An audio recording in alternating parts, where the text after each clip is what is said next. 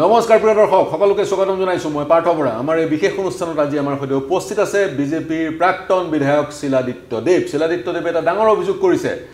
অভিযুক্ত হৈছে অসম আৰক্ষীৰ এগৰাকী বিষয়াই অবৈধ বাংলাদেশীক ৰক্ষণাবেক্ষণ প্ৰদান কৰিছে তেওঁৰ পৰাই সবিশেষ জানিব বিচাৰিম কিয় সেই বিষয়াজনে অবৈধ বাংলাদেশীৰ ৰক্ষণাবেক্ষণ দিছে সেই ব্যক্তিজন কেনেকৈ অবৈধ বাংলাদেশত তেওঁৰ অস্তিত্ব কি সকলো কথা শিলাদিত্যদেৱৰ পৰা জানিব বিচাৰিম সক এই বাংলাদেশী মুছলমানৰ যেটো বিষয় সাবজেক্ট হেতু আজি নহয় হেতু বহু বছৰ ধৰি আমি উত্থাপন কৰি আহিছো আৰু যেতিয়া কিবা টক শো হয় ডিবেট হয় বা কিবা নিউজ আইটেম আহে আমি দেখা পাওঁ যে বিভিন্ন মুসলিম সংগঠন বিলাক তেওঁলোকে খুব প্ৰটেক্টিভ এবাউট দি বাংলাদেশী মুসলিম মই বিশেষকৈ যেতিয়া টক শো বিলাকত যাওঁ আমসুয়ে হওক বা বেলেগ কিবা তেওঁলোকৰ সংগঠন হওক তেওঁলোকে এটাই কথা ক'ব যে আপোনাক তথ্য দিয়ক প্ৰমাণ দিয়ক এজনৰ যদি বাংলাদেশী মুছলমান আছে প্ৰমাণ দিয়ক এনেকৈ খুব জুৰে জুৰে তেওঁলোকৰ সমৰ্থন কৰে যদি এজনৰ অবৈধ বাংলাদেশী আছে কিন্তু আজি মই ক'ব বিচাৰিছো যে এই আমসুয়ে হওক বা যিসকল সংগঠন তেওঁলোকে সমৰ্থন কৰি থাকে বাংলাদেশী মুছলমান সকলক নাগৰিকত্ব পাবৰ কাৰণে আৰু এইটো কথা হয় যে আমসুয়ে যে বাংলাদেশী মুছলমান সকলক সহায় কৰিছে কাৰণ হেতু আমি দেখা পাইছো আপোনাৰ এনআৰসি যেতিয়া উন্নতিকৰণ চলি আছিল আৰু কি প্ৰকাৰে তেওঁলোকে আন্দোলন কৰিছিল বৰপেটাত কি প্ৰকাৰে তেওঁলোকে ঘৰে ঘৰে মানুহৰ ওচৰত গৈ তেওঁলোকে ফৰ্ম ফিল আপ কৰাইছে তেকিনে আমি পুৰা দেখা পাইছিলো কিন্তু আজি মই ক'ব বিচাৰিছো যে তেওঁলোকৰ যেটো তথ্য বিচাৰে সেই তথ্যখিনি মই এই তথ্যটো কি হয় এই তথ্যটো হৈছে কি যে যি ব্যক্তি আপোনাৰ সাইফুৰ ৰহমান তালুকদাৰ যাৰ নামত মানে প্ৰথমতে আব্দুল কায়ুম তেওঁ এটা গোচৰ ৰুজু কৰিছিল আৰু মই এটা মাজতে ক'ব বিচাৰিছো যে সকলোৱে মুছলমান যে দেশদ্ৰোহী বা দেশৰ প্ৰতি প্ৰীতি নাই এখিনি নাই আজি চাওক আজি আব্দুল কায়ুম নামৰ মানুহজন তেওঁ কমপ্লেইন দিছে পুলিচত যে সাইফুৰ ৰহমান তালুকদাৰ নামৰ ব্যক্তিজন তেওঁ বাংলাদেশী নেশ্যনেল আৰু হেয়া নহয় তেওঁৰ জন্মৰ বাৰ্থ সাৰ্টিফিকেট তেওঁৰ বিভিন্ন ধৰণৰ নথিপত্ৰ সেইবিলাকো জমা দিছিলে আৰু তাৰপিছত দিয়াৰ পিছত মোৰ ওচৰতো আহিলে মোৰ ওচৰত অহাৰ পিছত জুটেই কথাবিলাক যেতিয়া গম পালো কোন চনৰ কথা এইটো হৈছে 2022 চনৰ কথা আৰু মই এটা প্ৰেছ মিট পাতিছিলো 8 জানুৱাৰী 2022 চনত সেই প্ৰেছ মিটত গুটেইখিনি আমি তথ্য ৰাখিছিলো আৰু তাৰ পিছত এই কমপ্লেইন যেটো দিছিলে আপোনাৰ আব্দুল কায়ুম সেই আব্দুল কায়ুমৰ কমপ্লেইনৰ বেচিছত তদন্ত হৈছিল কিন্তু তদন্ত হোৱাৰ পিছত কি হ'ল হুজাই আৰক্ষীৰ আপোনাৰ বৰ্ডাৰ পুলিচৰ যি ইনস্পেক্টৰ তেওঁৰ নাম হৈছে আবুল কালাম আজাদ তেখেতে যেতিয়া মানে ইনভেষ্টিগেশ্যনৰ কাৰণে গ'ল ইনভেষ্টিগেশ্যনত যোৱাৰ আগতে পূৰ্বতে তেখেতে কি কৰিলে আব্দুল কায়ুমক গৈ পেলাই খুব মানে হেৰাসমেন্ট কৰিলে মেন্টেল হেৰাসমেন্ট কৰিলে আৰু ক'লে কমপ্লেইনেন্ট গৰাকীক মেন্টেল হেৰাসমেন্ট কৰিলে যে তুমিও এজন মুছলিম সমাজৰ মানুহ আৰু সাইফুৰ ৰহমানো এজন মুছলিম মানুহ তুমি কিয় তেওঁক মানে টাৰ্গেট কৰিছা তেওঁ বাংলাদেশী বুলি আৰু তেওঁ কিয় বাংলাদেশী মানে কৰিব বিচাৰিছা তুমি এই কমপ্লেইনটো উইথড্ৰ কৰি লোৱা তো উইথড্ৰ কৰি লোৱা বুলি তেওঁ ক'লে যে আৰে মই এজন ভাৰতীয় নাগৰিক মই অসম মাতৃক ভাল পাওঁ তেই কাৰণে এজন বাংলাদেশী আহি পেলাই আমাৰ মাটি বাৰী কাঢ়ি ল'ব হেতুটো হ'ব নোৱাৰে তেই কাৰণে এজন দায়িত্বশীল মানে নাগৰিক হিচাপে তেওঁ সেই কমপ্লেইনটো কৰিছিল কিন্তু এই ইনস্পেক্টৰ জন যেতিয়া গম পাই গ'ল যে আব্দুল কায়ুম নামৰ ব্যক্তিজন তেওঁ কমপ্লেইনটো উঠাই নলয় তেওঁ কি কৰিলে ইনভেষ্টিগেশ্যন প্ৰসেছ আৰম্ভ কৰিলে আৰু যিমান পাৰিলে মানে কায়ুমক হেৰাস কৰিবৰ কাৰণে তেওঁ সেই ৰাস্তাটো ললে লোৱাৰ পিছত কি হ'ল তেওঁলোকে এটা ডাঙৰ মিষ্টেক কৰিলে যে তেওঁলোকে সেই যে নথিপত্ৰবিলাক যে জমা দিছিলে সেই নথিপত্ৰটো তেওঁ আব্দুল কায়ুমৰ পৰা লৈ তেওঁ ক'লে যে গোটেই নথিপত্ৰ আমাৰ তাত জমা দিয়া কাৰণ আমি এইটো তদন্ত কৰিম যেটো হসানে মিছা আৰু তাৰপিছতে তোমাক জনাম 3 মাহ পিছত এই আব্দুল কায়ুমক ইনস্পেক্টৰজনে ফোন কৰে আৰু ক'লে যে তোমাৰ নথিপত্ৰবিলাক আহি গৈছে আফটাৰ ভেৰিফিকেশ্যন তুমি আহি পেলাই লৈ যাব পাৰা লংকা পুলিচ ষ্টেচনৰ পৰা যেই মুহূৰ্তত আব্দুল কায়ুম লংকা পুলিচ ষ্টেচনত গৈ পালে সেই সময়তে কি হ'ল তাক এৰেষ্ট কৰি দিলে তেওঁ ক'লে আৰে মোৰ অপৰাধটো কয় নাই তুমি যিখিনি নথিপত্ৰ দিছা সব জালি কয়তো জালি কেনেকৈ হ'ব এইটো সব অৰিজিনেল হয় কাৰণ বাংলাদেশৰ যেটো ভোটাৰ লিষ্ট তাতে তেওঁৰ নাম আছে ভাৰতবৰ্ষৰ যেটো ভোটাৰ লিষ্ট তাতে তেওঁৰ নাম আছে তেওঁৰ জন্ম পত্ৰিকা অভিযুক্ত গৰাকীৰ দুইখন দেশৰ ভোটাৰ লিষ্টৰ নাম আছে আৰু সেইখিনি দিয়াৰ পিছতো এই ইনস্পেক্টৰজন এনেকৈ সজাই লৈছে যে এইটো মিছা বুলি আৰু হেৰিয়া নহয় তেওঁলোকে এটা ফৰেনাৰ্ছ ট্ৰাইব্যুনেলৰ এটা জাজমেন্ট 2018 চনৰ সেই জাজমেন্টৰ কপিটো তেওঁলোকক দিলে ক'লে যে ইভেন হুজাইৰ ফৰেনাৰ ট্ৰাইব্যুনেলো ঘোষণা কৰিছে যে আপোনাৰ সাইফুৰ ৰহমান তালুকদাৰ মানে ফৰেনাৰ নহয় সেইখিনি তেওঁলোকক কৈছে তেই কাৰণে তোমাৰ এই তথ্যখিনি গুটেই মিছা তাক জেলত ভৰাই দিলে 3 মাহ জেল খাটি অহাৰ পিছত তেওঁলোকে বহুতৰ লগত সম্পৰ্ক মানে জানি পেলাই মানে ৰিসাৰ্চ কৰিলে আৰু ইন্ডিপেন্ডেন্ট কি হ'ল এই যে ইনস্পেক্টৰজন এই ইনস্পেক্টৰজন আৰু এটা এফআইআৰ কৰিলে ডাইৰেক্ট সাপোজ আপুনি চাওক এই ইনস্পেক্টৰজন কিমান ভিন্ডিকটিভ তেওঁ নিজে এফআইআৰ কৰিলে আপোনাৰ এই কি বুলি কয় শংকৰদেৱ নগৰ কোৰ্টত ঠিক আছে না এফআইআৰ কাৰ এগেইনষ্টত কমপ্লেইনেণ্টৰ কাইমৰ এগেইনষ্টত আবুল কালামে মানে এফআইআৰ কৰিলে আব্দুল কাইমৰ ওপৰত আৰু দুজন ব্যক্তি তেওঁলোকৰ নাম হৈছে আপোনাৰ দিলৱাৰ হুছেইন আৰু হাজি আব্দুল নূৰ কিয় যে তেওঁলোকৰ মানে আপোনাৰ মানে দিলৱাৰ হুছেইনৰ ওপৰতো কিবা মিছা কেছ জাপি দিলে আপোনাৰ এই জুনে আপোনাৰ কৰিছিলে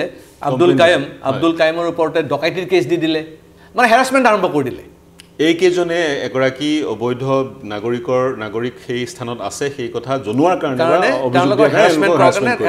কৰি দিলে আৰু এটা কেছ দিলে কি যে এইবিলাক জালি কাগজ তেওঁলোকে বনাইছে জালি কাগজ বনোৱাৰ কাৰণে আৰু এখন এফআইআৰ কৰি দিলে ইণ্ডিমেন টাইম কি হ'ল দুজন ব্যক্তি এৰেষ্ট হ'ল আপোনাৰ হাজি আব্দুল নূৰ আৰু আব্দুল কায়েম তেওঁলোকৰ জেলত গুচি গ'ল কিন্তু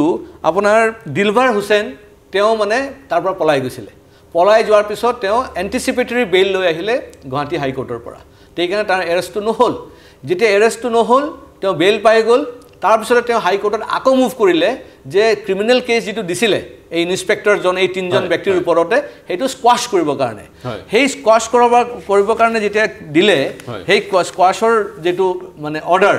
হাইকোৰ্টৰ এই অৰ্ডাৰখিনিও তেওঁলোকে তেতিয়া ডাইৰেকশন দিলে যে এই কেছটো মানে এৰেষ্ট কৰিব নালাগে আৰু ক্ৰিমিনেল কেছটো মানে স্কোৱাশ কৰি দিলে এই যদি ৰিপৰ্টটো আপুনি পঢ়ে মানে হাইকোৰ্টৰ অৰ্ডাৰটো পঢ়ে ইয়াতে স্পষ্টভাৱে লিখা আছে যে এজন মানে inspector of police through the superintendent of police border Hojai dated letter number 8JI/B/2022/402 dated 13/10/22 তেওঁলোকে বাংলাদেশ এসিস্টেন্ট হাই কমিশনাৰ অফিসত তেওঁলোকে ভেৰিফাই কৰাৰ কাৰণে পত্ৰ লিখিলে আপুনি ভাবি চাওক through SP border police Hojai ইনস্পেক্টৰজনে assistant হাই কমিশনাৰ গুৱাহাটীলে বাংলাদেশ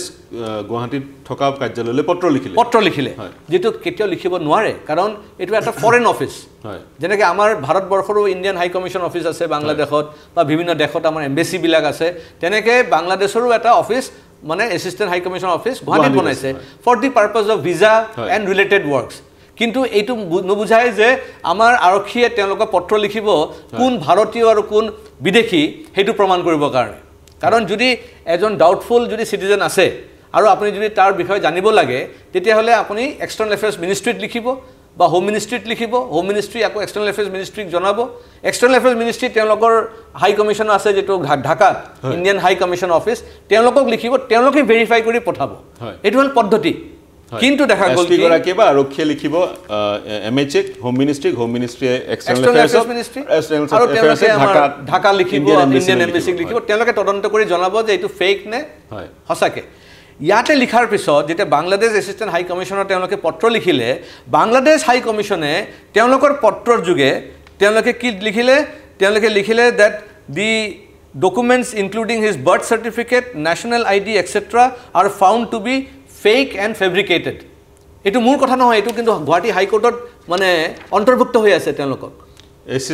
এসিস্টেন্ট হাই কমিশন বাংলাদেশে এসিস্টেন্ট হাই কমিশনাৰ অভিযুক্ত গৰাকীৰ যি সমূহ নথিপত্ৰ বাৰ্থ সাৰ্টিফিকেট বা ভোটাৰ আইডি ইত্যাদি হেবোৰ ফেক বুলি ক'লে অৰ্থাৎ বাংলাদেশৰ খিনি ফেক বুলি ক'লে নহয় জানো এক্স্যাক্টলি হয় ঠিক আছে এটো ফেক বুলি কৈ দিলে তে এতিয়া যদি assistant high commissioner of Bangladesh in Guwahati তেওঁৰ অফিসে যদি কৈ আছে যে যিবিলাক ডকুমেন্টস মানে আপোনাৰ সাইফুৰ ৰহমান তালুকদাৰৰ বিৰুদ্ধে হয় ফেক তেওঁলোকে দিছিলে এইবিলাক ভুৱা বুলি কৈ দিয়ে তো স্বাভাৱিকটো তেওঁলোকে এৰেষ্ট হ'বই তে সেই ভিত্তিত তেওঁলোকে এৰেষ্ট কৰি দিলে কিন্তু কোৰ্টে কৈছে যে আপোনালোকে কেনেকৈ এইটো ভেৰিফাই কৰে তেওঁলোকৰ পৰা আমাৰটো নিজৰ সোৰ্সৰ পৰা কৰিব লাগিছিল কিন্তু আসলতে কি হ'ল এইটো এটা নেক্সাস তাৰ মানে যোন অফিচাৰ আছে আপোনাৰ আবুল কালাম আজাদ গুৱাহাটীত তেওঁৰ লগত নিশ্চয় বাংলাদেশ এসিস্টেন্ট হাই কমিশনাৰ অফিসত কিবা লিংক আছে বা তেওঁলোকৰ এটা নিশ্চয় এটা কিবা ডাঙৰ কনস্পিৰেসি এটা ডাঙৰ নেটৱৰ্ক আছে আৰু মোৰ এই কথাখিনি ক'ব গৈ মোৰ এটা সিনেমাৰ কথা মনত পৰিলে যে সৰফৰোজ সিনেমা মানে মই সকলো ক'ব বিচাৰিম যে আপোনালোকে সাৰফৰোজ সিনেমাখন চাব যে এই সাৰফৰোজ সিনেমাখনত দেখা গৈছে যে মিৰ্চি সেট আছিল কেনেকৈ তেওঁলোকে পাকিস্তানৰ লগত তেওঁলোকে অস্ত্ৰ স্মাগলিং কৰে বহু সিনেমা এনেকৈ আছে কিন্তু আপুনি অভিযোগ উত্থাপন কৰিছে এছিষ্টেণ্ট হাই কমিশ্যন বাংলাদেশ গুৱাহাটীৰ কাৰ্যালয় বাংলাদেশ আৰু ভাৰতবৰ্ষৰ মৈত্ৰী দেশ আৰু ভাৰতবৰ্ষৰ অনুমতি সাপেক্ষে বা দুইখন দেশৰ সহমতত বাংলাদেশৰ সেই কাৰ্যালয়টো গুৱাহাটীত স্থাপন হৈছে গতিকে আপুনি ডাঙৰ এটা অভিযোগ উত্থাপন এক্সাক্টলি সেইকাৰণে মই পিছত আকৌ কৈ আছোঁ যে কি কৰিব লাগিব কিন্তু এইখিনি যেতিয়া তেওঁলোকে কৈ দিলে যে এইটো ফেক বুলি তেতিয়া আমাৰ মানুহ আমি লগালোঁ কামত আৰু লাষ্ট মানে আমি 2 বছৰ ধৰি এক্সাৰচাইজ কৰি পেলাই আমি বাংলাদেশৰ পৰা অৰিজিনেল কাগজবিলাক আমি লৈ আহিলোঁ this is the original paper আপুনি চাব পাৰে যে this is office of the notary public for whole of Bangladesh তেওঁলোকে চিল মোহৰত কৈ দিলে যে Saifuddin Rahman Talukdar is a Bangladesh national. সম্পূৰ্ণটো original document It is original document. আপুনি চাব পাৰে হয় আৰু সেকেন্ডলি যে এটো বেছি দিনৰ নহয় 11 সেপ্টেম্বৰ 2023 তাৰমানে ট্ৰাইব্যুনেলে যেটো তেওঁলোকক ক'লে যেটো মানে হুজাই ট্ৰাইব্যুনেলতো যেটো অৰ্ডাৰ দিছিলে যে তেওঁ ফৰেনাৰ নহয় বুলি তাৰমানে ট্ৰাইব্যুনেলো ক'তবা ডিফেক্ট কৰিছে আজি ফৰেনাৰ ট্ৰাইব্যুনেলৰ ওপৰত আমি নিৰ্ভৰশীল যে অসম কেনেকৈ আপুনি ৰক্ষা কৰিব বাংলাদেশীৰ পৰা কেনেকৈ আপুনি আইডেন্টিফাই কৰিব ফৰেনাৰ বুলি ট্ৰাইব্যুনেলে যদি তেনেকৈ লিখি দিয়ে যে সাইফুদ্দিন মানে তেওঁ ভাৰতীয় নাগৰিক তেওঁ বিদেশী নহয় আৰু এইটো 2018 চনৰ জাজমেন্ট হয় তো 2018 চনৰ জাজমেন্টত যদি কয় যে সাইফুদ্দিন ৰেহমান তালুকদাৰ ভাৰতীয় নাগৰিক মানে ফৰেনাৰ নহয় বুলি কৈ দিয়ে তেতিয়াহ'লে 23 চনৰ এইখিনি কাগজে কি বুজাই আছে তেতিয়াহ'লে তেতিয়াহ'লে দুই পক্ষ মিছা কথা ক'ব লাগিব হয় ট্ৰাইব্যুনেল কোৰ্টো মিছা কথা কৈ আছে বাংলাদেশ এছিষ্টেণ্ট হাই কমিশ্যনাৰ অফিচো মিছা কথা কৈ আছে আৰু অৰিজিনেল কাগজ তথ্যটো ইয়াতে আছে যে সাইফুদ্দিন আপোনাৰ এই ৰেহমান তালুকদাৰ তেওঁ বিদেশী বুলি তেওঁ বাংলাদেশী নেশ্যনেল বুলি আৰু আমি জানো যে ভাৰতবৰ্ষৰ ডুৱেল সিটিজেনশ্বিপ নচলে আপুনি বাংলাদেশৰো সিটিজেন হ'ব ভাৰতবৰ্ষৰো সিটিজেন হ'ব নাগৰিকত্ব গ্ৰহণ কৰিলে এই সিটিজেনশ্বিপটো আপুনি সাৰেন্ডাৰ কৰিব বাংলাদেশৰ নাগৰিকত্ব সাৰেন্ডাৰ কৰিব লাগিব না কিন্তু আগতে ভাৰতীয় নাগৰিকত্ব পাব লাগিব আপুনি 2023 চনতো যদি বাংলাদেশৰ নেশ্যনেল হৈ আছে তে আপুনি ভাৰতীয় নাগৰিক কেনেকৈ হ'ব পাৰিব হয় তাৰ কি পদ্ধতি হ'ব দুখন দেশৰ নাগৰিক হৈ আছে তে সেইকাৰণে আপুনি এক প্ৰকাৰ প্ৰমাণ কৰিলে তেওঁ দুখন দেশৰ নাগৰিক হৈ আছে মই যদি আপুনি যি ধৰণে ব্যাখ্যা কৰিছে মই যদি অকন সৰলীকৰণ কৰি দিওঁ অভিযুক্তগৰাকী তালুকদাৰ হৈছে অভিযুক্ত যিগৰাকীক বিদেশী সাইফুৰ ৰেহমান তালুকদাৰ তেওঁৰ বিৰুদ্ধে অভিযোগ আনিছিলে কায়ুম উপাধিৰ আন এগৰাকী মুছলমান সম্প্ৰদায়ৰ এজন লোকে আৰু যিজন পুলিচ অফিচাৰৰ হাতলৈ তদন্ত গৈছিলে সেই পুলিচ অফিচাৰজনে বাংলাদেশ এছিষ্টেণ্ট হাই কমিশ্যনাৰৰ সৈতে সংযোগ স্থাপন কৰিছিল আৰু বাংলাদেশ এছিষ্টেণ্ট হাই কমিশ্যনাৰে বাংলাদেশৰ নাগৰিক নহয় বুলি অভিযুক্তগৰাকী বাংলাদেশৰ নাগৰিক নহয় বুলি কৈছিলে আৰু সেইখিনি কথা আপুনি কোৰ্টৰ সেই অৰ্ডাৰ কপিত ৰূপ পাইছে গতিকে বিষয়টো যথেষ্ট জটিল যদি আমি এই ঘটনাটো বিক্ষিপ্ত ঘটনা বুলি ধৰোঁ নে আপুনি ভাবে নেকি এই ঘটনাটো বিক্ষিপ্ত বা আইচোলেটেড ইনচিডেণ্ট নহয় এইটো এটা নেক্সাছ কাৰণ এটা কথা মনত ৰাখিব যেতিয়া এনআৰচি হৈ গ'ল আসু আন্দোলনৰ পিছত অসম এজিটেশ্যনৰ পিছত যেতিয়া এনআৰচি হ'ল এনআৰচিত প্ৰত্যেকজন অসমীয়া মানুহ ভাবিছিলে যে কমসে কম হ'লেও 80 লাখ বাংলাদেশী মুছলমানৰ নাম কৰ্তন হ'ব কিন্তু তেনেকুৱাটো নহ'ল তাৰমানে কি হ'ল জালি কাগজ ফেক কাগজ দি পেলাই তেওঁলোকৰ নাম এনআৰচিত অন্তৰ্ভুক্ত কৰিলে লাখ লাখ বাংলাদেশী মুছলমান মানুহৰ নাম অন্তৰ্ভুক্ত হৈ গ'ল কোনোবাই 20 বছৰ আগত আহিছে কোনোবাই 30 বছৰ আগত আহিছে এতিয়া কোনোবা ক'ব যে সাইফুৰ ৰেহমান তালুকদাৰ তেওঁৰ বয়স এতিয়া 85 হৈ গ'ল বয়স কিমান জানে নেকি এতিয়া হয়তো 80 ৰ ওপৰতে হ'ব চাগে কিন্তু তেওঁতো 30 বছৰ আগত আহা বুলি তেওঁ কৈ আছে তাৰমানে তেওঁৰ বয়স তেতিয়াহ'লে 55 আছিল হয় তেতিয়া মানে অলমোষ্ট ডেকাই আছিল বুলি ক'ব পাৰে হয় এইখিনি মানুহ এতিয়াতো এটা সেন্টিমেন্ট লৈ ল'ব যে মইতো বুঢ়া হৈ গ'লো এতিয়া মোক কিয় বিদেশী বনাই আছে কিন্তু তেওঁৰ নামটো এতিয়াও আছে তেওঁৰ পুত্ৰৰ নামো আছে তেওঁলোকৰ দুজন পুত্ৰৰ নামো মই লৈ আহিছো দুজন পুত্ৰৰ নাম ক'ত আছে পুত্ৰৰ নাম হৈছে হাবিবুৰ ৰেহমান তালুকদাৰ আৰু হিফজুৰ ৰেহমান তালুকদাৰ তেওঁলোকৰ নামো কি বাংলাদেশৰ ভোটাৰ লিষ্টত আছে তেওঁলোকৰ নামো বাংলাদেশৰ ভোটাৰ লিষ্টত আছে তেওঁলোকৰ নাম ভাৰতীয় ভোটাৰ লিষ্টতো আছে তেওঁলোকৰ দুজন পুত্ৰৰ নাম ভাৰতীয় ভোটাৰ লিষ্টতো আছে বাংলাদেশৰ ভোটাৰ লিষ্টতো আছে আৰু সেই প্ৰমাণ আপোনাৰ মোৰ হাতত এতিয়াও আছে হয় এতিয়া কথাটো হ'ল এটোতো এটা ষ্ট্ৰে ইনসিডেন্ট মই লৈ আহিলো মই হেকানে কৈছো বিক্ষিপ্ত ঘটনা আৰু গোটেই 80 লাখ বাংলাদেশীৰ আৰু নাম এনেকে লৈ আহিব নোৱাৰিম মোৰতো I am not a institution, I am not a government, মই এজন ব্যক্তি, সাধাৰণ ব্যক্তি। আৰু মই আজি আপোনাৰ ইয়াতে আহিছোঁ কোনো পলিটিকেল মানে মানুহ হিচাপে অহা নাই, মই এজন সাধাৰণ অসমীয়া মানুহ হিচাপে আজি আপোনাৰ ইয়াতে উত্থাপন কৰিছোঁ এইখিনি কথা, কাৰণ এইটো আমাৰ নিজৰ মানে সিকিউৰিটিৰ কথা আহি পৰিছে, আজি অসমৰ সুৰক্ষাৰ কথা আহি পৰিছে, খালি ডেভেলপমেণ্ট হ'লে নহ'ব। সেইখিনিতো কথা আছে, কিন্তু আপুনি অভিযোগ উত্থাপন কৰিছে বাংলাদেশ হাই কমিশ্যনৰ, এছিষ্টেণ্ট বাংলাদেশ হাই কমিশ্যনৰ বিৰুদ্ধে, বৰ্ডাৰ পুলিচৰ বিৰুদ্ধে, আৰু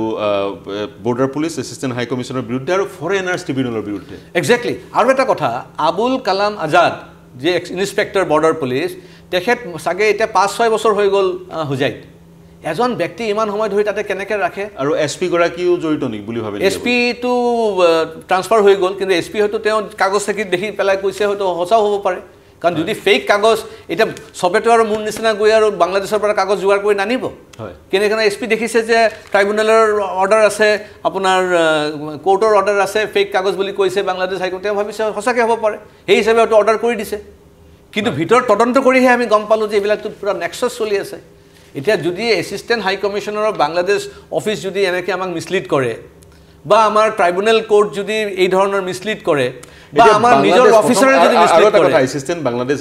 যি আমাৰ কনচুলেট আছে, এছিষ্টেণ্ট হাই কমিশ্যন আছে বাংলাদেশ গুৱাহাটীত, সেই হাই কমিশ্যন সেই পত্ৰখন ডাইৰেক্টলি প্ৰত্যক্ষভাৱে আৰক্ষীলৈও সেই পত্ৰখন লিখাৰ তেওঁলোকৰ এক্টিয়াৰ আছেনে নাই, সেইটো এটা প্ৰশ্ন নহয় জানো? এক্সেক্টলি। যদিহে বৰ্ডাৰ পুলিচে তেওঁলোকলৈ পত্ৰ দি ভেৰিফিকেশ্যন এটা বিচাৰিছে এগৰাকী বিশেষ ব্যক্তিৰ, এছিষ্টেণ্ট হাই কমিশ্যনে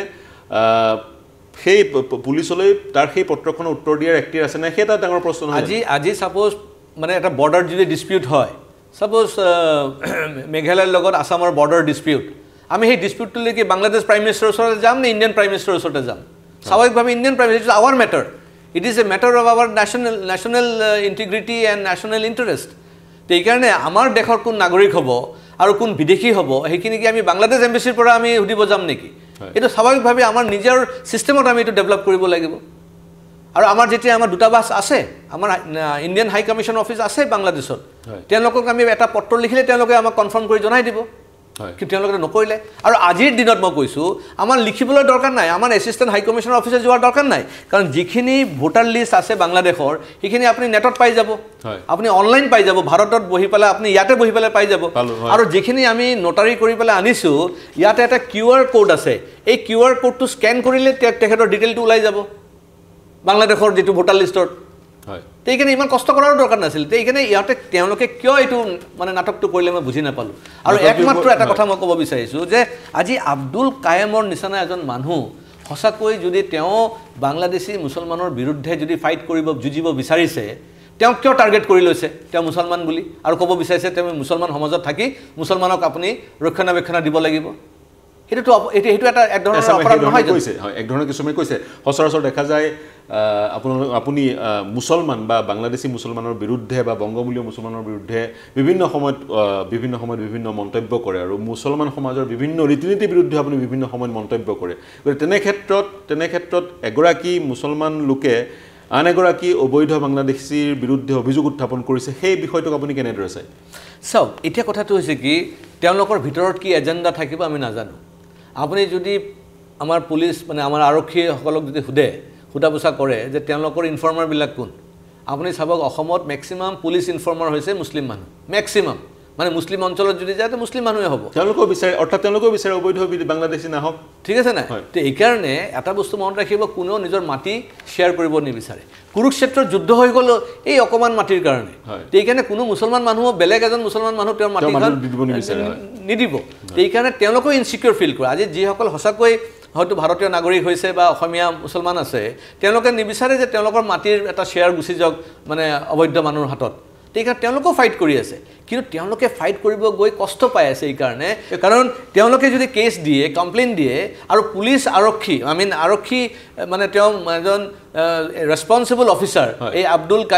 কালাম আজাদ, তেওঁ গৈ পেলাই যদি সেই মানুহজনক কয় ভাই তুমিও মুছলমান, সেইজন মানুহো মুছলমান, তুমি কিয় তেওঁৰ ওপৰতে কমপ্লেইন দিছা, উইথড্ৰ কৰি লোৱা, সেইটো দুৰ্ভাগ্যৰ কথা। তাৰমানে আমাৰ এটা মনত প্ৰশ্ন আহি যায় যে তেওঁৰ ধৰ্মটো প্ৰথম নে না তেওঁ ভাৰতীয়টো প্ৰথম, তেওঁ অসমীয়াত প্ৰথম, কোনটো? কিন্তু তেওঁতো ইয়াতে অসমীয়া বা ভাৰতীয়ৰ প্ৰমাণটো দিয়া নাই। তেওঁ প্ৰথম তেওঁৰ নিজৰ ধৰ্মৰ পৰিচয়টো দিলে হয় মই সেই যুক্তিটো বুজিলো এতিয়া প্ৰশ্নটো হয় কোনে বিচাৰে 1971 পিছত যদি যেহেতু আমাৰ ভিত্তিবৰ্ষত আছে 1971 পিছতো বা এতিয়ালৈকে অবৈধভাৱে পূৰ্ববংগৰ পৰা মুছলমানসকল আহি থাকক বা পূৰ্ববংগৰ পৰা নাগৰিকসকল আহি থাকক হিন্দুসকল 2014 লৈকে আহিব পাৰে গতিকে মুছলমানসকল 1971 পিছৰ পৰা এতিয়ালৈকে আহি থকাটো কোনে বিচাৰে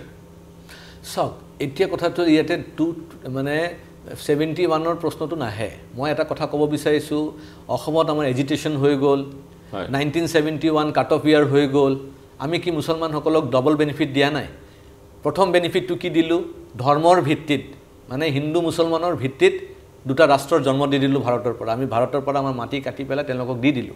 মই কৈছো দ্বিতীয়টো যেহেতু উইথড্ৰ কৰা নাই উইথড্ৰ নকৰালৈকেতো 71 মানিব লাগিব সেইকাৰণে কৈছো তাৰপিছত কি হ'ল আমি তেওঁলোকক 20 বছৰৰ কাৰণে আৰু এক্সট্ৰা বেনিফিট দি দিলো নাগৰিকতাৰ কাৰণে মানে 1947ত তেওঁলোকে হিন্দু মুছলমানৰ ভিত্তিত দেশ লৈ গুচি গ'ল একেটাই মানুহক আমি আৰু 20 বছৰৰ কাৰণে এক্সট্ৰা আৰু এটা নাগৰিকতা পাবৰ কাৰণে অসমত বা ভাৰতবৰ্ষত আমি ব্যৱস্থা কৰি দিলো এটোটো দুৰ্ভাগ্যৰ কথা 24 বছৰ যি নহওক দিয়া গৈছে যেতিয়া বাৰু 71ৰ পিছত যে এতিয়াও বাংলাদেশী মুছলমান প্ৰৱেশ কৰি আছে তাৰ সবচে ডাঙৰ উদাহৰণ মোৰ হাততে আছে আৰু কেইদিন 10 দিন আগতো আপুনি হুজাই আৰক্ষীৰ খবৰ ল'ব যে হুজাই ৰেলৱে ষ্টেচনতে এজন মুছলিম বাংলাদেশী মানুহ ধৰিছে বাংলাদেশৰ পৰা প্ৰৱেশ কৰা তেনেকুৱা প্ৰৱেশ কৰা বাংলাদেশৰ পৰা অবৈধভাৱে প্ৰৱেশ কৰা মানুহক বৰ্ডাৰ পুলিচে বা আৰক্ষীয়ে বিভিন্ন কৰিমগঞ্জত ধৰে ধুবুৰীত ধৰে ধুবুৰীটো বৰ্ডাৰ এৰিয়া কিন্তু হুজাইটো বৰ্ডাৰ নহয় ধৰে কিন্তু মই কৈছো সিস্টেমেটিক এটা ব্যৱস্থাৰ যোগেদি প্ৰক্ৰিয়া যোগেদি কোনোবা যদি ইয়াত বহুদিন ধৰি আছে সেইটো এটা শংকাৰ কাৰণ হ'ব পাৰে সেই বিষয়টো মই উত্থাপন কৰিব বিচাৰিছো আৰু সেকেন্ডলি চাওক আজি আমাৰ মুখ্যমন্ত্ৰী ডাঙৰীয়া ডক্টৰ হিমন্ত বিশ্ব শৰ্মা ডাঙৰীয়া এটা বহুত ডাঙৰ কথা ক'লে এজন মুখ্যমন্ত্ৰী হিচাপে তেওঁ কি ক'লে অসমত এতিয়া 60-40 মানে 60% হিন্দু হৈছে 40% মুছলিম হৈছে তাৰমানে ইট ইজ এলাৰ্মিং সিচুৱেশ্যন য'ত মানে অসমৰ বিভাজন হোৱাৰ পিছত অসমৰ বিভাজন হৈছিল নিশ্চয় আপুনি মনত কৰিব যে হিন্দু মুছলমানৰ ভিত্তিত যেটা দেশ বিভাজন হৈছিল অসমৰো খণ্ডিত হৈছিল সিলেট জিলাটো গুচি গ'ল তেতিয়া ইষ্ট পাকিস্তানৰ তাৰ পিছতো ইমান সংখ্যা যেতিয়া মুছলিম মানুহ ইষ্ট পাকিস্তানত গুচি গ'ল তাৰ পিছতো আজি যদি 40% ওপৰত যদি মুছলিম মানুহ অসমত আছে তালে এটোটো খালি জন্মৰ আৰু মৃত্যুৰ কাৰণে হ'ব নোৱাৰে It is not just because of তেওঁলোকৰ পপুলেশ্যন মানে বাৰ্থ ৰেট বেছি হ'ব নোৱাৰে তাৰমানে যে ইনফিল্ট্ৰেশ্যন যে হৈ আছে তাৰো এটা ডাঙৰ প্ৰমাণ হৈ 60-40 বা 40% বা 2041 চনত মুছলমান সংখ্যাগৰিষ্ঠ অসম হ'ব বুলি মুখ্যমন্ত্ৰীয়ে কৈছে বিভিন্ন তথ্যও আছে প্ৰজেক্টেড ফিগাৰ সমূহে সেই ধৰণে আমাক দেখুৱায় কিন্তু কথাটো হৈছে 71ৰ পিছত যদি কোনোবা অবৈধভাৱে আছে তেওঁলোকক চিনাক্ত কৰা তেওঁলোকক কেম্পলৈ পঠোৱা আৰু তাৰ পিছত তেওঁলোকক নিজৰ দেশলৈ ডিপৰ্ট কৰাৰ দায়িত্ব চৰকাৰৰ যিখন চৰকাৰৰ যিটো দলৰ চৰকাৰ আছে সেইটো দলৰ আপুনি এজন সদস্য প্ৰাক্তন বিধায়ক গতিকে চৰকাৰ ব্যৰ্থ হৈছে তেওঁ উলিয়াবই পৰা নাই এতিয়া বৰ্ডাৰ পুলিচ কাৰ অধীনত গৃহমন্ত্ৰী মুখ্যমন্ত্ৰী অধীনত পাৰ্থ ডাঙৰীয়া মই ক'ব বিচাৰিছো আজি যেটো মই প্ৰেছ মিট পাতিছো মই কোনো পলিটিক্যাল পাৰ্টিৰ নামাকৰণ লৈ পেলাই 60-40 কথাটো ক'লে কাৰণে মই কৈছো মই সিএমৰ কথা ক'লো মই বিজেপিৰ ষ্টেণ্ডৰ কথা কোৱা নাই মই চিফ মিনিষ্টাৰ এজন আপোনাৰো চিফ মিনিষ্টাৰ মোৰো চিফ মিনিষ্টাৰ মই একজন মুখ্যমন্ত্ৰী এই কথাখিনি কৈছে সেই কথাটো কৈছো কিন্তু দলীয় কথা এইকাৰণে কোৱা নাই কাৰণ এই বস্তুটো আমি পলিটিক্যালি চালে নহব এইটো প্ৰত্যেক অসমীয়া মানুহৰ দায়িত্ব এতিয়া এইটো প্ৰত্যেকজনৰ আপোনাৰো দায়িত্ব মোৰো দায়িত্ব গভৰ্ণমেণ্টৰো দায়িত্ব অপজিশ্যনৰো দায়িত্ব কাৰণ যদি 1971ৰ পিছতো যদি এই ধৰণৰ অবৈধ বাংলাদেশী মুছলমান প্ৰৱেশ কৰি আছে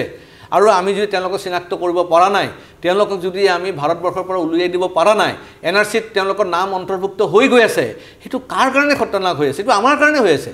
কালি যদি 60-40 পৰা যদি উল্টা হৈ যায় আমি 40 হৈ যাও তেওঁলোক 60 হৈ যায় তেতিয়াটো আৰু মানে আমি ইয়াতে মুখ্যমন্ত্ৰী আমাৰ অসমীয়া মানুহ নাথাকে চাওক আপুনি প্ৰভাৱশালী আপুনি প্ৰাক্তন বিধায়ক সেই কাৰণে আপুনি এই তথ্যখিনি সংগ্ৰহ কৰিব পাৰিছে বা আপোনাৰ দৃষ্টিগোচৰ হৈছে বিষয়টো সংবাদমেল পাতিছে সকলোৰে কাৰণে সেয়া সম্ভৱ নহয় কোনোবাই যদি অবৈধভাৱে বিদেশী আছে তেওঁক বিতৰণ কৰিব কৰাৰ যিটো কাম সেই কামটো চৰকাৰৰ গতিকে আপুনি এটা কথা উদঙাই দিছে সংবাদমেল পাতিছে গতিকে অনাগত সময়ত চৰকাৰে পদক্ষেপ ল'ব লাগিব নহয় জানো সমাজৰ এটা দায়িত্ব আছে কিন্তু সমাজৰ সদস্যসকলে এই কামটো কৰিব নোৱাৰে যেটো কাম আপুনি কৰিছে না এই কাৰণে ক'লো যে মই কিন্তু এজন নাগৰিক হিচাপে কামটো কৰিছো কোনো ডিপাৰ্টমেন্টাল পেড ইউজ কৰি পেলাই কৰা নাই আৰু এটো সবে পাৰিব কাৰণ আজিকালি আৰটিআই কৰা মানুহ সব চৰকাৰী নহয় সব মানে কমন সিটিজেনে কৰিব পাৰে এতিয়া হৈছে কি আমাৰ এটো সমাধানৰ ৰাস্তা ওলাব লাগে এটাটো হৈছে যে ৰাইজ জাগ্ৰত হ'ব লাগিব কাৰণ অসমীয়া ৰাইজ জাগ্ৰত আছে কাৰণ আমি অলৰেডি অসমত আমি বিদেশী আন্দোলন দেখিছো তাৰছত অসম চুক্তি হ'ল এই চুক্তি হোৱাৰ পিছত যেন এটা মানুহ নীৰৱ হৈ গ'ল কিন্তু আমি এতিয়া আকৌ সজাগ হ'ব লাগিব কাৰণ আগ্ৰাসন চলি আছে কাৰণ যদি 12%ৰ পৰা 20%, 20%ৰ পৰা 30%, 30ৰ পৰা 35, 65ৰ পৰা 40 লৈ আজি গৈ পাইছে আগন্তুক 10 বছৰতো আৰু 50% হৈ যাব 50%. Assam will be 50-50 that time. আৰু 50-50 হলে আমাৰ এটো শক্তি নাথাকে আমাৰ শক্তি নাথাকে কাৰণ আমাৰটো ডিভাইডেড হাউস হসা কথা কব গলে আজিও যদি এজন অসমীয়া মানুহ যদি বহি পেলাই যদি কথা কয় দুজন বন্ধুৱে যদি কথা কয় ধৰি লওক মই আৰু আপোনাক যদি একেলগে কথা কওঁ আপুনি কব নাই নাই আপুনি তো কংগ্ৰেছক ভোট দিব মই কম নাই নাই মই তো বিজেপিক ভোট দিম আমি ইয়াতে ডিভাইডেড কিন্তু দুইজন যদি মানে মুসলিম মানুহ যদি বহি কথা পাতে আৰু যেটো আমি দেখা পাইছো গোটেই ভাৰতবৰ্ষত এইবাৰ তেওঁলোকে দুইজন বন্ধু বহি পেলাই যদি কথা পাতে তেওঁলোকে কয় মোদীক আগতে খেদিব লাগে ডক্টৰ হিমন্ত বিশ্ব শৰ্মাক খেদিব লাগে তেওঁলোকক আমি খেদি পেলাই তেতিয়া বাকি দেখা যাব তাৰ মানে এজেন্ডা ইজ সেম কিন্তু আমাৰটো এটো নহয় এইকাৰণে আমাৰ we are a divided house the entire Assamese community the entire Bengali community the entire Indian community is a divided house but they are united Indian Hindu community Hindu community is a divided house তো এইকাৰণে আমি immediately এটা হাই power investigation মই এটা পত্ৰ লিখা আৰম্ভ কৰিম মোৰ ইমান ৰিসাৰ্চ খিনি হোৱাৰ পিছত মই এইখিনি আনিলো ৰাইজৰ সজাগতাৰ কাৰণে আৰু আজি কিছুমান টক শো আমি যেতিয়া পাতিলো আমি আমসুৰৰ বক্তব্য শুনিছো আৰু আমাৰ এজন এডভোকেটৰ বক্তব্য বিভিন্ন মানুহ বক্তব্য শুনি পেলাই মই আৰু কিছুমান অধ্যয়ন কৰিছো যে আমি কোনটো লাইনতে যাব লাগিব ফাৰ্স্ট আমসুৰ বক্তব্যৰ পৰা কি শিকা আমসুৰটো এজ ইউজুৱেল আমসুৰটো মুক টাৰ্গেট কৰি লৈছে সিলাদিত পলিটিক্স কৰি আছে সিলাদিত চিপ পাবলিসিটি কৰি আছে 2 বছৰ লাগিছে মোৰ এইখিনি কাগজ উলাবৰ কাৰণে আমসুই কি কলে আজি তেওঁ কলে যে সিলাদিত এটা ভিৰ বাছত মানে বহিব পৰা নাই এটা মানে সিট নপোৱাকে তেওঁ চলি আছে মই কৈছো নহয় মই ভিৰ বাছত উঠিবই পৰা নাই মই খুস্কাৰি 2 বছৰ খুস্কাৰি এইখিনি তথ্য যোগাৰ কৰিছো কিয় কাৰণ অসম বচাব লাগিব অসমীয়া জাতিক বচাব লাগিব তাৰ কাৰণে মই খুস্কাৰি গৈছো ভিৰ বাছৰ প্ৰশ্নই উঠা নাই মই কোনো টিকেট কিনিব